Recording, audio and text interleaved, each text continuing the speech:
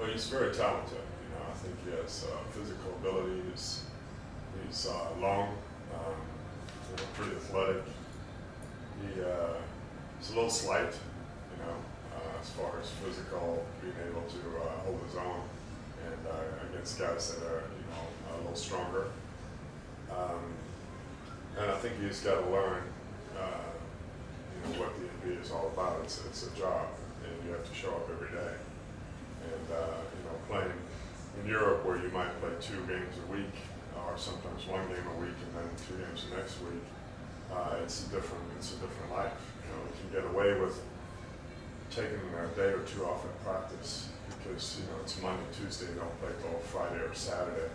Whereas, you know, in the NBA, you might play 4 games in 5 nights. You know, you have to show up every night. And I think that was probably the hardest thing for him to show up every day and compete. And you know, that's why you get paid a lot of money, and that's what you have to learn. So I think it's an easy out for him to go back home.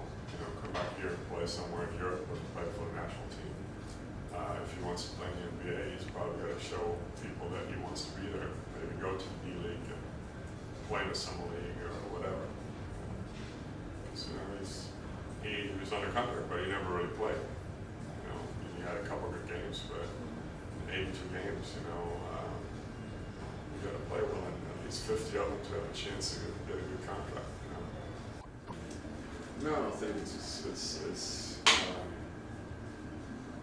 maybe it's more cultural of who he is.